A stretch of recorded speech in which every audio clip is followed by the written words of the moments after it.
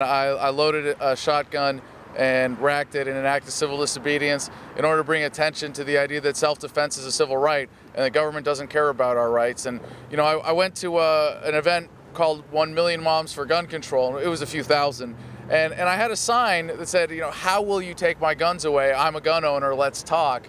And I feel a little naive in how this played out as someone who makes a living talking about the threat that government represents. And, you know, silly me, I expected that I might get a fair shot at a constitutional trial or you know, some absurd idea like that, when in reality this ended up leading to the second time they sent more men after me than bin Laden with the SWAT team raid on my home. Actually got one helicopter more than they sent after bin Laden as well, an armored vehicle, over 40 officers, and I ended up doing 4 months in jail, including 2 months in solitary confinement. So that's how they will take your guns away. That's what gun control looks like.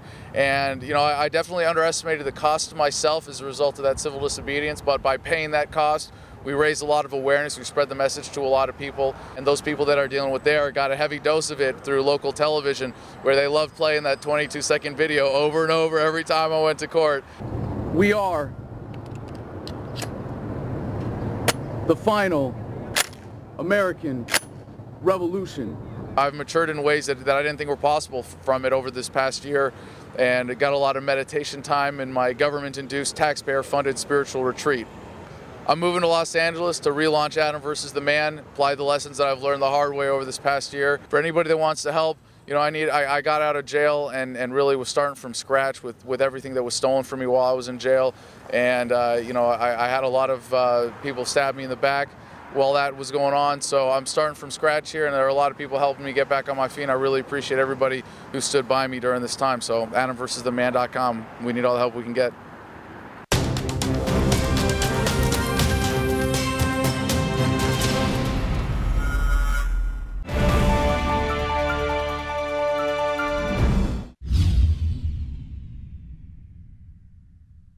Symbols are powerful, and the globalists have hijacked the symbols of America. They've turned them into their own symbols. Well, we are restoring the idea of the true republic, not the counterfeit globalist empire, by promoting the icon George Washington and others. That's why we're rolling out an 100% made in America line of incredible pro-liberty apparel. We are repopularizing liberty. We are helping fellow Americans rediscover what made this country great. We are the spirit of 1776. We are 1776 worldwide. We are all brothers and sisters in arms in the animating contest of liberty in the long march towards humanity's ultimate destiny of freedom. Visit madein1776.com today and vote with your dollars to promote truly made in America, high-quality products, and promote the ideals of liberty.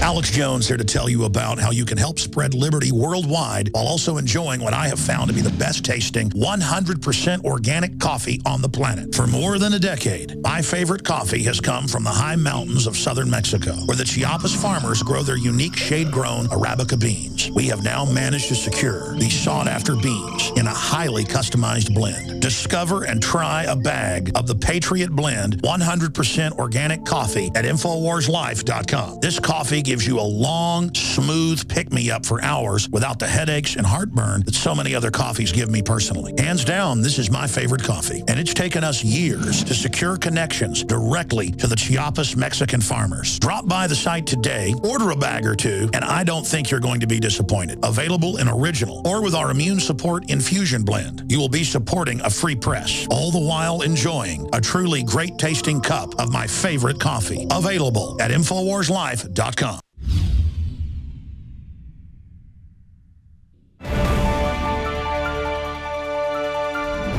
Well, this may seem like just a small local story, but it shows how the police themselves will suffer when the government's allowed to cut itself loose from the Constitution. And it shows how the mainstream media can make itself a tool of the government to crucify those the government doesn't like. We all know how abusive and vindictive the TSA can be. We've seen this released in recent news articles. But the key question here is, was the TSA able to get an entire small-town police department disbanded and its police chief put on leave? We reported 5 days after the chief was placed on leave. 4 days after our report, KOTA Channel 7, the ABC Disney affiliate in Albuquerque, ran a report that completely changed the timeline of events and made false allegations about the chief. Chief Harger was stopped by TSA and questioned about his 2 IDs. At the convention, he spoke with an internet talk show host. The story grew on the web, but it caused Sandoval County to do some digging. The sheriff revoked Harger's authority to do law enforcement in the rest of the county outside of the village. Let's take these in reverse order. I verified with Sheriff Mack, who runs the CSPOA and presided over the convention, that there were no internet interviews at the convention. I also verified that the earliest report from Vincent Finelli was 4 days after the chief was placed on leave. So the sheriff didn't learn of the incident from the internet. Unethical, unconstitutional TSA agent.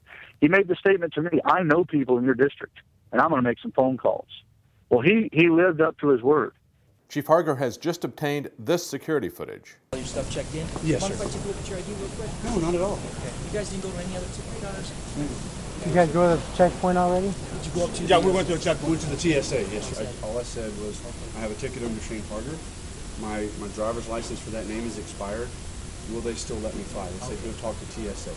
So I asked for a supervisor, not a rookie, and talked to the supervisor and said, here's the deal. I have 2 different applications because of the nature of what I do for a living. My ticket is under Shane Harger. What do I need to do? And I said, no, as long as you've got information for Shane Harger, you're good. So we came here and got our ticket, and we were confined by that. But later he was approached by a man in plain clothes who identified himself only as a federal agent. And so he demands to see identification, and I tell him, we've already been through this. I've already presented my identification at least 3 times to various officials. What's going on? And he told me that I was a person of interest, that I was listed as being suspicious. So I comply. I give him my credentials. I finally just asserted my First Amendment rights, my Fourth Amendment rights, and it really upset him. You could see it in his demeanor. Ultimately, I gave him a scenario. I said, sir, the way you're treating me, I said, how would you like it if I were to treat you that way? When the chief returned, his entire police department was disbanded, and he was put on administrative leave, even though just 2 days before he left, he had been given a meritorious commendation by the mayor. The sequence of events reported by KOTA is false. But the real thrust of their report is to attack the police chief for having 2 names. The police chief with 2 identities goes before his village council tonight. Leaders in Jemez Springs insist they are perfectly happy with Shane Harger, but others still have questions about a man with 2 names. Some are happy, but others have questions. Must be something shady. Their spin is that this is a case about a police chief with 2 names, and just so you don't miss the point, they leave it up throughout the entire report on the lower thirds. KOTA does briefly mention why Chief Harger has 2 names. I have a valid driver's license under Braxton Hayes. That is true. An identity he says he assumed following his interview in the Levi Chavez case. It was done lawfully and legally. Chief Harger's role in the Levi Chavez case, where another cop was charged with murder, was much more than just an interview. It sheds light on why he would have 2 names, and it also sheds light on his character. Levi Chavez was a cop who said his wife committed suicide using his service revolver. Shane Harger was a deputy and first on the scene. There were several things that led him to believe that it was not a suicide, but a possible homicide. And then Chavez's police friends showed up, out of their jurisdiction, and started destroying evidence. According to the deposition, Deputy Shane Harger said he was appalled when he was told by an APD lieutenant he was going to cut up and remove bloody sheets. Harger said in the deposition, quote, I was appalled that a lieutenant of a renowned agency as Albuquerque Police Department would even consider entering a homicide scene out of his jurisdiction, let alone remove evidence. That was a report at the time of the trial from another Albuquerque TV station, KOB Channel 4. But KOTA Channel 7, that is now attacking Chief Harger, reported a police lieutenant suspiciously destroying evidence this way at the time. But when O'Connell saw the bloody bedding and mattress, he asked and got the okay from the Valencia County Sheriff's Office to clean it up. He became a little emotional when he explained why. I had a personal experience with suicide in our family. You can tell that was pretty difficult for Lieutenant O'Connell to say again. So Lieutenant, who should know better and who's out of his jurisdiction, calls and gets permission to destroy evidence, and it just so happens that the suspect is a friend and fellow cop, and KOTA has no questions about that? The suspect's uncle, Robert Chavez, was a sheriff. Shane Harger was offered a job and accepted, not knowing that they were related.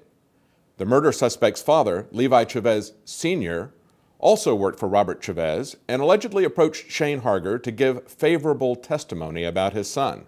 When you look at what came to light during the investigation, the destroyed evidence, the alleged car theft ring being run by the Chavez law enforcement family, and the multiple suicides of people involved with the Chavez family cops that were killed with police service revolvers belonging to the Chavez family members, it appears that Shane Harger had very good reason to fear for his life. KOTA Channel 7 also takes a cheap shot at the Constitutional Sheriffs and Peace Officers Association. We were wondering if it wasn't akin to going to a Tea Party meeting. The CSPOA is not the Tea Party. It's not partisan. It's an organization that is there to get sheriffs and police officers to think about their obligations under the Constitution. And that's something that's apparently a big problem in New Mexico. Just look at these recent headlines from just the last 3 months. A cop shooting up a minivan full of kids. A man doesn't come to a complete stop, and the cops force him to undergo enemas, x-rays, and 8 anal probes. A woman has her genitals sprayed with mace by a cop. You would think that New Mexico would be applauding that someone in law enforcement was concerned about the police staying within the bounds of the law and the Constitution. The media and law enforcement routinely excuse the behavior of cops who abuse citizens, even kill them, if they merely feel threatened. But if a cop like Chief Harger gets death threats because he's testifying against another cop, he's somehow bad if he legally gets another name to protect himself? While KOTA attacks him, they're ignoring some very serious questions that affect us all. Was he targeted by the surveillance state because he's going to a constitutional sheriff's meeting? Was the department targeted for vindictive retaliation from the TSA because the police chief stood up to them violating his Fourth Amendment rights?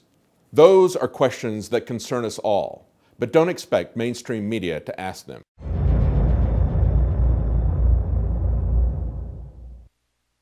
Now you can watch The Alex Jones Show live as it happens at INFOWARS.com/show. You'll find links to all of our content there and a free 15-day trial for Prison Planet TV. More than 60 movies and documentaries all in one place at INFOWARS.com/show.